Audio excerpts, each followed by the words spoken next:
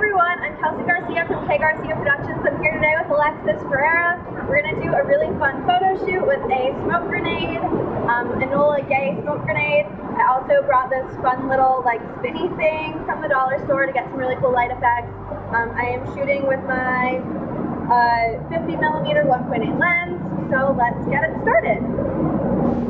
So I'm going to pull the grenade to start because I have not done this before, and I do not want anyone to get hurt that isn't me. And there's a truck coming. Alright, we're gonna wait for this truck to come. They're gonna freak out when they see what's behind us. Alright, let's see.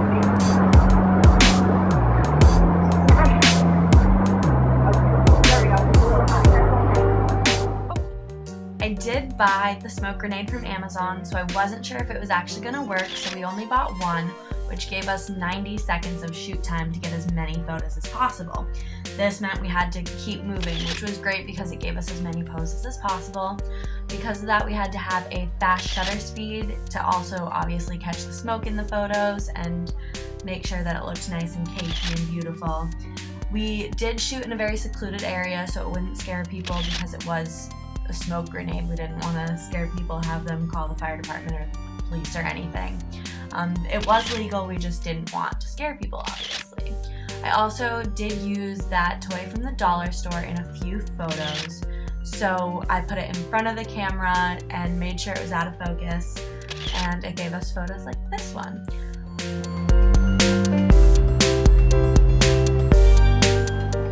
Alright, so no one died.